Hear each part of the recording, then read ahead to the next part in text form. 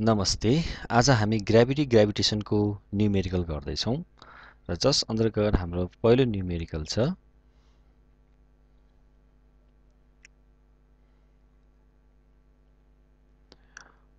find the percentage decrease in weight of a body when taken 16 km below the surface of the earth. अब यसमा given छ हामीलाई radius of earth is 6400 kilometre. Okay, अब क्वेसनले के भनेको छ त भन्दाखेरि कुनै पनि वस्तुलाई 16 किलोमिटर बिलो अर्थको भित्र लग्यो भने कति पर्सेन्टेजले त्यसको वेट चाहिँ चेन्ज हुन्छ भनेर सोधिरहेको छ. अब यसको हामीले सोलुसन गर्नको लागि फर्स्टमा अब हामीलाई के गिवन दिएको छ पहिला त्यो कुरा जानकारीमा आउनु पर्यो. अब सोलुसन गर्नुभन्दा अगाडि फर्स्टमा हामीले के गर्नु पर्यो त हामीले दिएको गिवनहरू लेख्नु पर्यो. यसमा रेडियस अफ ए अर्थ भनेको 6400 किलोमिटर दिएको छ. त्यस्तै गरेर अब बिलो द अर्थ सर्फेस भनेको छ भनेपछि यो हाम्रो अर्थ भयो. अब यसको डेप्थ भनेको हाम्रो कति मानेका छौँ त यो x भन्ने डेप्थमा कुनै वस्तुलाई लगिरहेछ भने यो चाहिँ अर्थको सर्फेस भयो, यो चाहिँ x भन्ने डेप्थमा भयो भने अब त्यो डेप्थ हामीलाई कति दियो त 16 किलोमिटर दिएको छ. ओके, अब हामीले के निकाल्नु पर्छ त भन्दाखेरि अब x र r दिएको केसमा अब यो डेप्थ भनेर जुन हामीले भनेको छ यो बिलो द सर्फेस अफ अर्थ भनेर जुन दिएको छ. अब below the surface of the अर्थको केसमा हाम्रो फर्मुला के छ त भन्दाखेरि we have g dash is equals to g 1 minus x by r. यो हाम्रो फर्मुला हो कि हैन.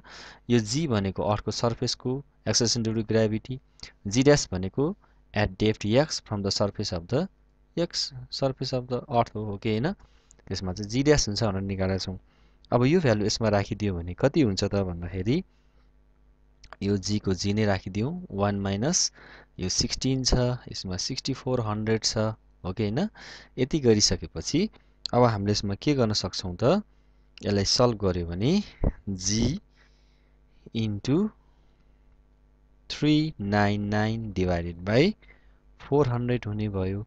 अब यो भनेको कति हुन्छ त इट मिन्स 0.998 g हुने भयो. ओके, भनेको g dash is equals to 0.998 g हुने भयो.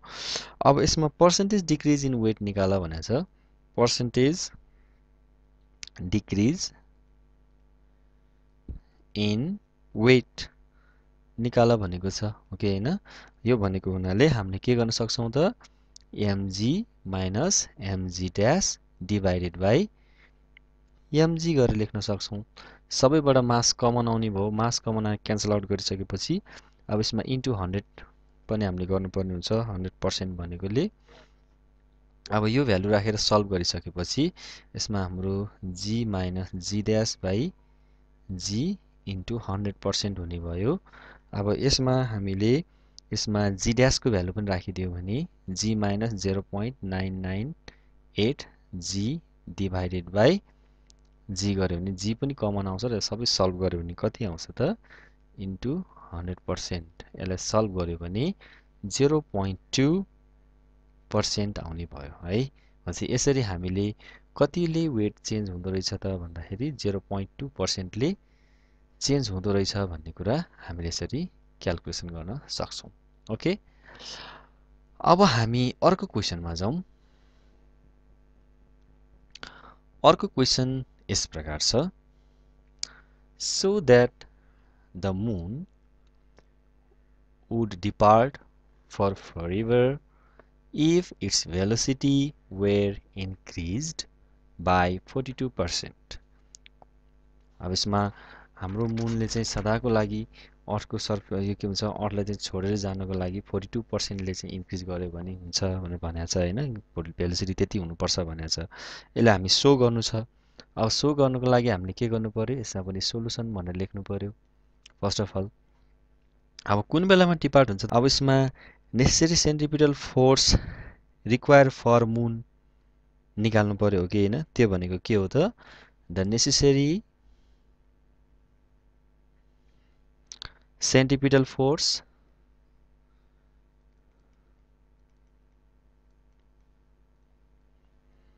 required for moon in its orbit, है, in its orbit is given by भनेर हामीले के लेख्न सक्छौं त m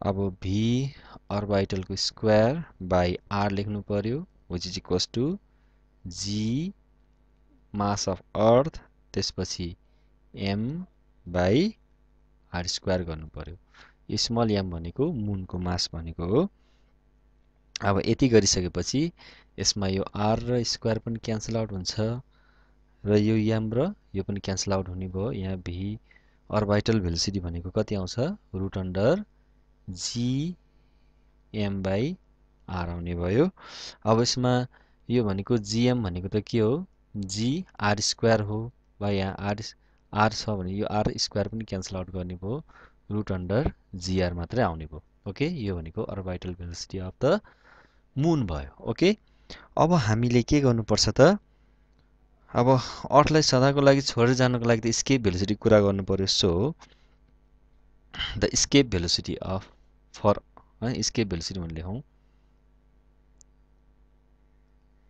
स्केप भेलोसिटी यसलाई VESC भनेर लेख्दियौ यो स्केप भेलोसिटी कति हुन्छ त रुट अन्डर ट्वाइस जीआर हो हाम्रो अर्थको लागि अब यो भनेको स्केप भेलोसिटी आयो यो भनेको orbital velocity of satellite छ भनेपछि hence अब यसमा के गर्न सकिन्छ त percentage increase in velocity of moon percentage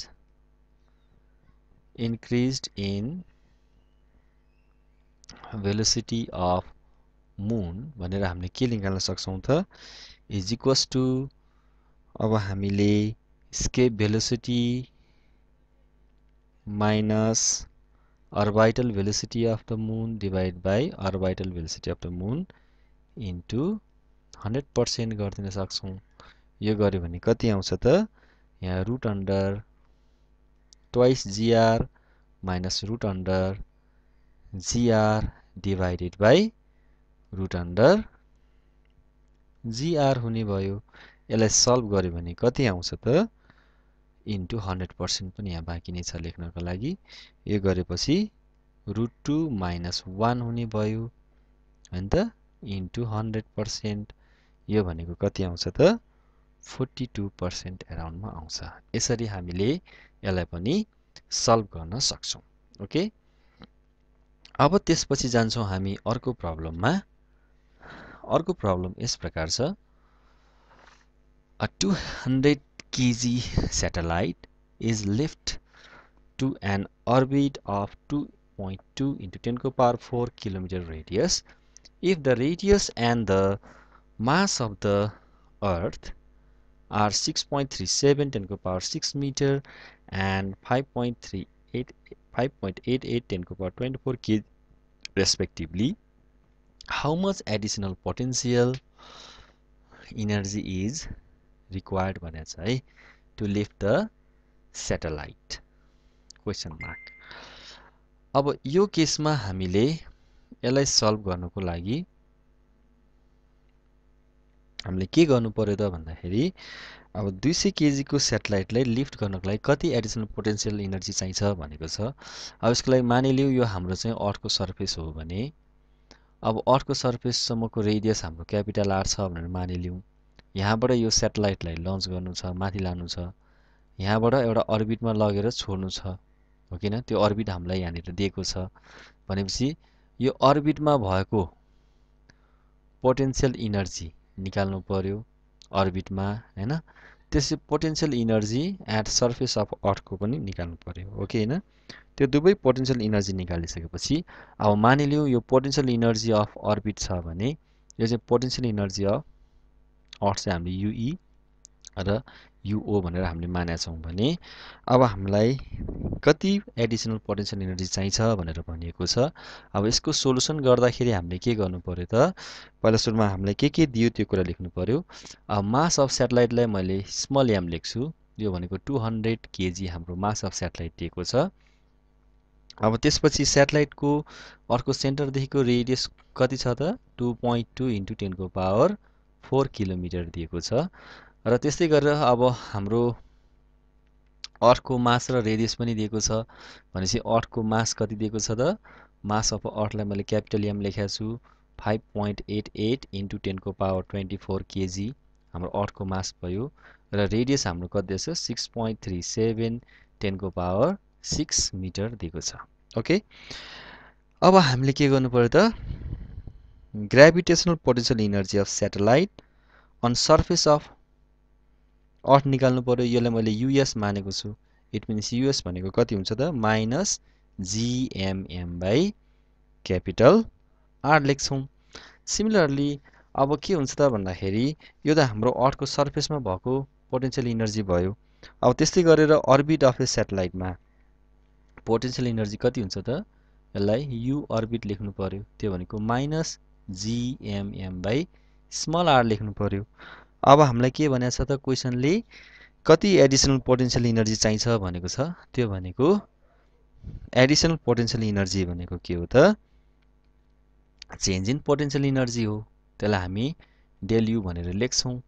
त्यो भनेको potential energy at orbit minus potential energy at surface of अर्थ लेख्छौँ। यो भनेको -GMM/r माइनस फेरि फर्मुलाको माइनस GMM/R लेख्छौँ। अब यसमा माइनस माइनस के हुने भयो त प्लस हुने भयो। सो -GMM/r प्लस GMM/R हुने भयो। अब यो भनेको के हुन्छ त दुवैबाट हाम्रो के कमन आउने भयो यसलाई पोजिटिभलाई अगाडि ल्याइदिउँ नेगेटिभलाई पछाडि लगिदिउँ। GMM/R लेखौँ यता यो माइनसलाई पछाडि लगिदिउँ GMM/r दुवैबाट कमन के आउँछ त GMM कमन आउने भयो 1/r माइनस 1/r बाँकी रहने भयो। अब यसको सबैको भ्यालु राखेर सल्भ गर्यो भने कति आउँछ त 8.9 × 10⁹ जुल आउँछ। यसरी हामीले चाहिँ के गर्न सक्छौँ त यसको सोलुसन निकाल्न सक्छौँ। अब जी भनेको युनिभर्सल ग्रेभिटेसन कन्स्ट्यान्ट हो जसको भ्यालु 6.67 10⁻11 हुन्छ। मास अफ अर्थ दिएकै छ, स्मल एम पनि दिएकै छ, क्यापिटल आर पनि दिएकै छ, स्मल आर पनि दिएकै छ है। सबै राखेपछि कति आउने भयो त 8.9 10⁹ जुल आउने भयो। यसरी हामीले यसको सोलुसन गर्न सक्छौँ। ओके, अब त्यसपछि हाम्रो अर्को प्रब्लम के छ त भन्दाखेरि A man can jump 1 meter on earth.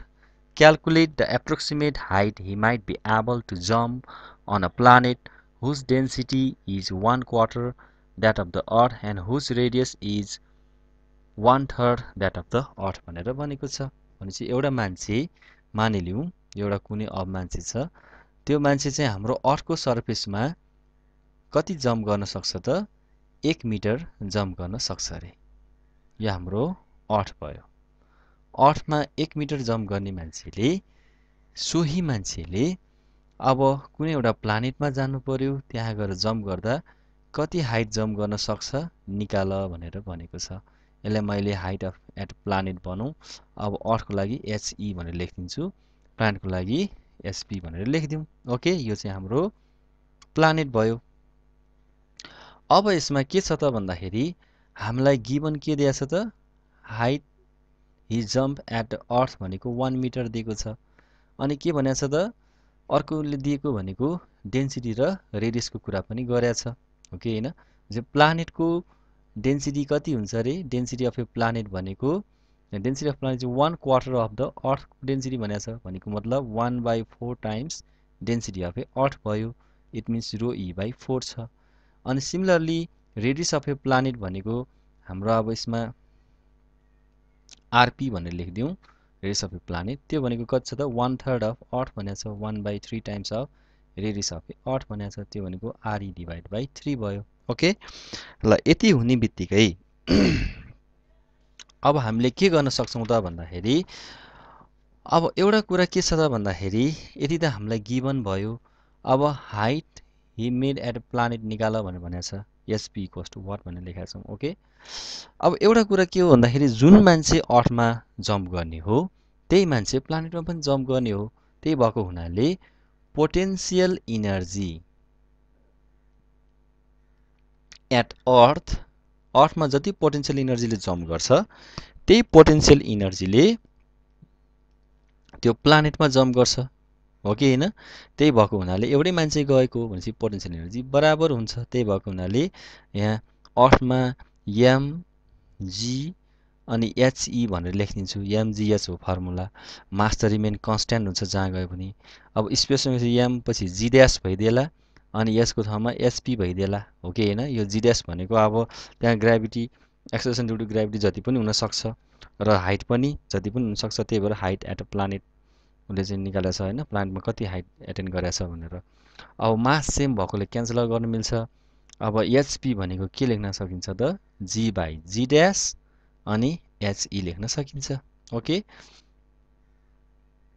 ल यति भइसकेपछि अब यो एउटा हाम्रो रिलेसन भयो यसलाई याद गरिराख्नु पर्यो हो कि हैन अब यति भइसकेपछि अब यो एचपी निकाल्नको लागि हामीलाई जी जी ड्यास र एचई त हामीलाई दिएकै छ त्यो भ्यालु निकाल्नु पर्ने हुन्छ अब एउटा फर्मुला हामीलाई याद छ कि यहाँनिर एउटा के फर्मुला याद छ त भन्दाखेरि अब हाम्रो अर्थ सरफेसमा जी को भ्यालु निकाल्ने फर्मुला के हो जी बराबर G M by are square हो कि हैन यो फर्मुला त हामीलाई पहिलेदेखि नै याद भइसकेको छ जीएम बाई आर स्क्वायर अब यस्तो छ भने यसको ठाउँमा हामीले के लेख्न सक्छौं त यो भनेको हाम्रो अर्थको लागि भयो अब यो भनेको कस्तो हुन्छ त यहाँ जीएम बाई आर स्क्वायर गर्यो भने कति हुन्छ त यो जी बाई आर स्क्वायर छँदैछ यो मास भनेको त भोल्युम इन्टु डेन्सिटी हो volume of A earth into density of ए अर्थ हो कि हैन त्यही भएको हुनाले जी बाई आर को स्क्वायर अनि भोल्युम अफ ए अर्थ भनेको लेटेस्ट कन्सिडर अर्थ स्फेरिकल सेप भन्छौं त्यही भएको हुनाले 4/3 पाई आरई क्यूब अनि रो ई लेख्छौं भनेपछि यो आर स्क्वायर र आर क्यूब क्यान्सल आउट हुने भयो यहाँबाट कति बाँकी रहन्छ 4/3 पाई जी अनि त्यसपछि यहाँ आरई र रो ई मात्र बाँकी रहन्छ भनेपछि यो भनेको अर्थको सरफेसमा जी को भ्यालु यति आउँछ भने सिमिलरली हाम्रो यो प्लानेटमा कस्तो हुन्छ प्लानेटमा त के हुन्छ सिमिलरली एट प्लानेटमा जी ड्यास हुने भयो बाँकी सबै 4/3 पाई जी त सेम हुन्छ अनि आरई को ठाउँमा के आउने भयो त आरपी आउने भयो हो कि हैन सिमिलरली रोई को ठाउँमा के आउँछ त रोपी आउँछ भनेपछि यो जी ड्यास को भ्यालु भयो यो जी को भ्यालु भयो दुवै भ्यालु इक्वेसन 1 मा लगाएर राख्थ्यौं भने इक्वेसन 1 बिकम्स कति हुन्छ त कति हुन्छ होला HP is equals two G भनेको 4/3 पाई जी आरई रो ई इन्टु यहाँनिर के आउँछ एचई पनि छ डिभाइडेड बाई 4/3 पाई जी अनि यहाँनिर आरपी रोपी हुन्छ है यो सबै क्यान्सल आउट हुने भयो अब यो भइसकेपछि यहाँनिर कति आउँछ त आरई रो ई एचई डिभाइड बाई यो आरपी भनेको ठाउँमा कति राख्न सकिन्छ त आरई डिभाइड बाई 3 हुन्छ आरई डिभाइडेड बाई 3 अनि यो रोपी भन्ने ठाउँमा कति त रो ई डिभाइडेड बाई 4 हुन्छ यो पनि क्यान्सल सबै क्यान्सल 3 4 जा कति हुन्छ त 12 हुन्छ माथि जाने भयो 12 इन्टु यो एचई भनेको त 1 छ भनेपछि कति आउने भयो त 12 मिटर आउने भयो भनेपछि यहाँबाट के थाहा पाए त भन्दाखेरि एउटा मान्छे जुन हाम्रो अर्थमा 1 मिटर जम्प गर्न सक्दो रहेछ भने अब त्यो प्लानेटमा कति जम्प गर्दो रहेछ त 12 मिटर जम्प गर्ने रहेछ भन्ने कुरा यहाँबाट थाहा भयो यसरी हामीले यसको सोलुसन गर्न सक्छौं ओके अब त्यस्तै गरी हामी अर्को प्रब्लममा जाँदै छौं अब यसमा के भनेको छ त भन्दाखेरि an artificial satellite of mass 200 kg revolves around the earth in an orbit of average radius 6670 km. Calculate the orbital kinetic energy, gravitational potential energy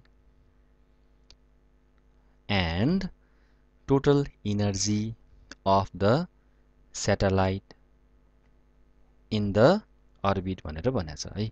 एउटा आर्टिफिशियल स्याटेलाइट छ, मानिलिउँ एउटा कुनै अर्थ छ भनौँ, यो हाम्रो अर्थ छ र यसमा स्याटेलाइट छ। यो स्याटेलाइटले यहाँ बिस्तारै घुमिरहेको छ, हाम्रो अर्थलाई परिक्रमा गरिरहेको छ। यसको मास भनेको 200 केजी छ हैन। अनि त्यसै गरेर यसको एभरेज रेडियस भनेको अर्थको सेन्टरदेखि स्मल आर भनेको 6670 किलोमिटर छ भने अब त्यसको के निकाल भनेको छ त काइनेटिक एनर्जी निकाल भनेको छ। फर्स्टमा kinetic energy is equals to what, सेकेन्डमा के निकाल भनेको छ पोटेन्शियल एनर्जी कति हुन्छ निकाल भनेको छ, र थर्डमा के निकाल भनेको छ त हामीलाई टोटल एनर्जी पनि निकाल भनेको छ है। मैले टीई भनेको टोटल एनर्जी भने। गिभनमा हामीलाई के दिएको छ, mass of the satellite 200 KG दिएको छ र स्मल आर भनेको 6670 किलोमिटर दिएको छ। ओके, अब यसमा त हामीलाई सिधै फर्मुला लेख्न सक्छौं। यो काइनेटिक एनर्जीको फर्मुला के हो त, काइनेटिक एनर्जी भन्ने बित्तिकै यसको फर्मुला हामीले लास्ट टाइमको एपिसोडबाट हामीले डिराइभ गरिसकेका थियौं। कति हुन्छ त gmm/2r हुन्छ भनेपछि हेर त। अब यसमा g को भ्यालु कति हुन्छ त, g को भ्यालु 6.67 10 को पावर -11 हुन्छ हो कि हैन।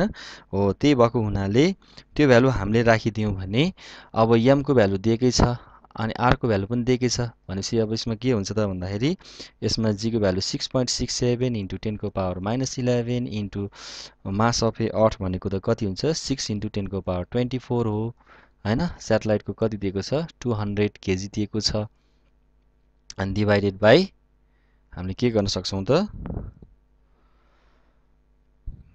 2 इन्टु स्मल आर भनेको 6670 किलोमिटर छ हैन। यो किलोमिटर अहिले यहाँ लेखिराख्नु जरुरी भएन। अब यसलाई के छ त भन्दाखेरि हामीले किलोमिटरलाई केमा लानु पर्यो त मिटरमा लैजानु पर्यो। यो भनेको 6670 इन्टु 10 को पावर 3 गरिदिनु पर्यो, यति मिटरमा जान्छ। यहाँ इन्टु 10 को पावर 3 गरिदिनु पर्यो।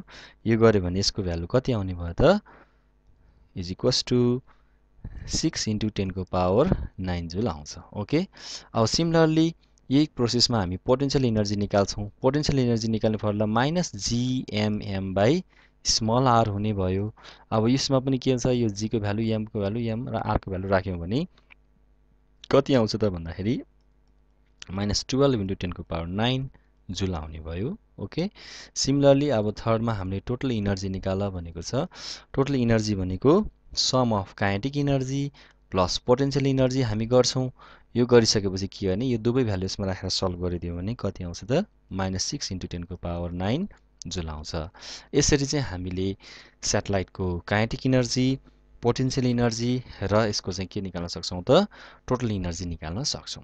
ओके, यो प्रब्लममा यही कुरा भन्न खोजिरहेको छ। अब त्यसपछि हामी अर्को न्यूमेरिकलमा जाँदै छौं। अर्को न्यूमेरिकल यस प्रकार छ, taking the earth to be uniform sphere of radius 6400 km, calculate the total energy needed to raise the satellite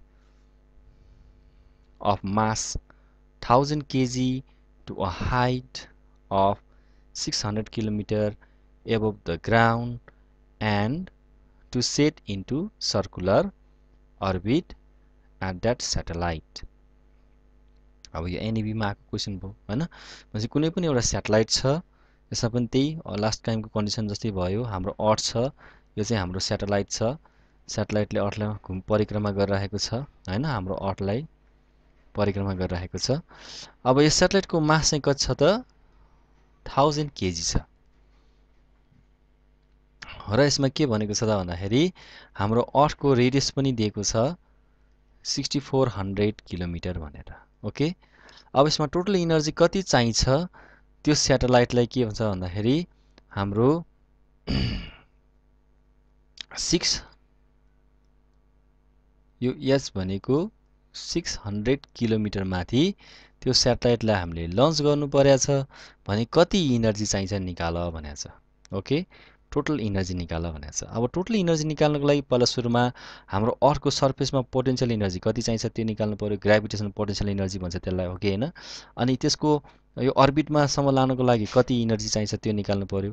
gravitation potential energy at the अर्बिटमा निकाल्नु पर्यो, gravitation potential energy at the surface of the earth निकाल्नु पर्यो, अघि हामीले निकालेको जस्तै, हो कि हैन? अनि त्यसपछि यसमा प्लस काइनेटिक इनर्जी पनि जोड्नु पर्यो। त्यही भएको हुनाले अब यसमा मास हामीलाई चाहिँ के हो, मास अफ अर्थ दिएकै छ। अब आर भनेको के हुन्छ, स्मल आर भनेको हाम्रो सेटेलाइटको अर्बिट भनेको height of A satellite plus radius of ए अर्थ गर्नु पर्यो। अब टोटल इनर्जी रिक्वायर भनेको increase in potential energy plus kinetic energy गर्नु पर्यो। अब इन्क्रिज इन पोटेन्शियल इनर्जी भनेको potential energy on orbit minus potential energy on earth plus kinetic energy गर्नु पर्यो। त्यो भनेको अर्बिटको लागि पोटेन्शियल इनर्जी कति हुन्छ त, माइनस जिएमएम बाई आर हुन्छ भने अर्थको सर्फेसको लागि minus GMm by capital R हुने भयो, प्लस 1/2 एमबी स्क्वायर हुन्छ, माइनस माइनस प्लस हुने भयो। र यसलाई हामीले सल्भ गऱ्यौँ भने कति आउँछ त, हामीले यसको सोलुसन निकाल्दाखेरि 3.4 इन्टु 10 को पावर 10 है, यो 10 को पावर 10 जुल हाम्रो आउँछ। 3.4 इन्टु 10 को पावर 10 जुल हामीले निकाल्न सक्छौँ। यसरी चाहिँ हामीले टोटल इनर्जी कति चाहिन्छ रिक्वायर्ड भनेर सोध्यो भने चाहिँ यसरी गर्नुपर्ने हुन्छ। र अब एडिसनल पोटेन्शियल इनर्जी कति चाहियो भन्यो भने हामीले potential energy change in potential energy निकाल्नुपर्ने हुन्छ। ओके, यसरी हामीले गर्न सक्छौँ। अब यो अर्को प्रब्लम छ। अब यसमा के भनेको छ त भन्दाखेरि if the acceleration of free फल at the earth surface is 9.8 metre per second square and the radius of the earth is 6400 kilometer, calculate the value for the mass of the earth भनेर भनेको छ। Question हेर्दा अलिकति कस्तो कस्तो लाग्न सक्छ, तर यो चाहिँ अलि सहिलो खालको क्वेसन हो। अब यसमा के छ त भन्दाखेरि जी को भ्यालु हामीलाई 9.8 मिटर पर सेकेन्ड स्क्वायर दिएको छ। अर्को रेडियस हामीलाई 6400 किलोमिटर दिएको छ है। अब यसमा मास अफ ए अर्थ निकाल भनेको छ। अब एज वी हेभ हामीलाई के फर्मुला थाहा छ त, G equals to GM by are square हुन्छ, हो कि हैन? अब यसलाई हामीले सल्भ गर्यो भने के हुन्छ त भन्दाखेरि एम भनेको जिआर स्क्वायर बाई क्यापिटल जी हुन्छ। यो जी अगाडि जाने भयो, आरसँग मल्टिप्लाई गर्ने भयो, अनि क्यापिटल जीले डिभाइड गर्ने भयो। यो भनेको के हो त, मास अफ ए अर्थ हो भनेपछि कति हुन्छ, 6 इन्टु 10 को पावर 24 हुन्छ। ओके, यति केजी हुन्छ। यसरी चाहिँ हामीले के गर्न सक्छौँ त, यो अर्थको मास निकाल्न सक्छौँ। ओके, यो भनेको एउटा सिम्पल प्रब्लम हो, अर्थको मास निकाल्ने प्रब्लम। यसरी हामीले ग्राभिटेसनको सोलुसन चाहिँ गर्न सक्छौँ। ओके, आजलाई यति नै गरौँ। फेरि अर्को एपिसोडमा हामीले यही न्युमेरिकललाई कन्टिन्यू गर्ने।